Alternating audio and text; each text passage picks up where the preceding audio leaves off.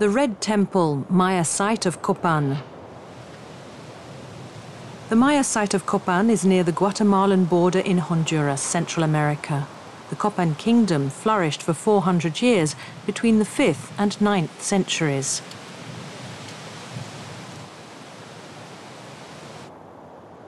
About 30,000 people lived under Copan rule at its peak during the 8th century.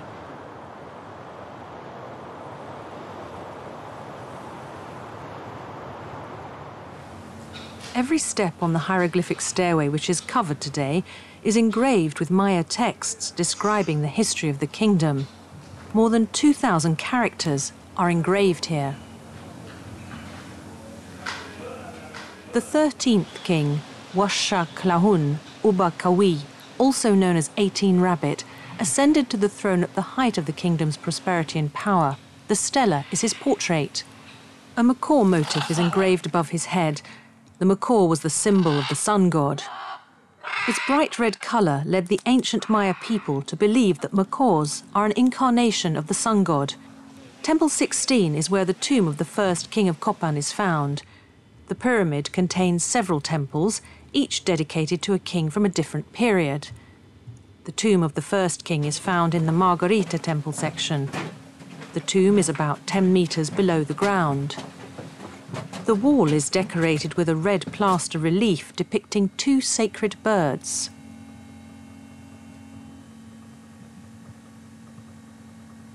The one on the left is a quetzal, a noble bird whose feathers were worn by the kings.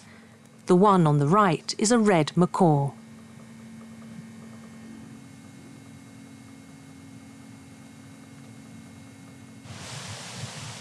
Monumental red temples hidden deep in the forest represented the great power of the king and the sun god.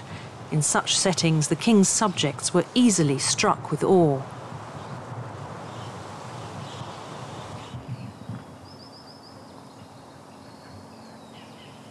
Sacrificial hearts were placed on stone tables as offerings to celebrate the living force of the sun.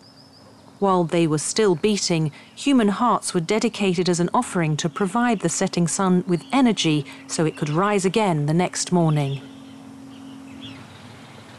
In the 8th century, at the height of the Copan kingdom's glory, the 13th king of Copan lost a battle against a neighbouring kingdom and was beheaded.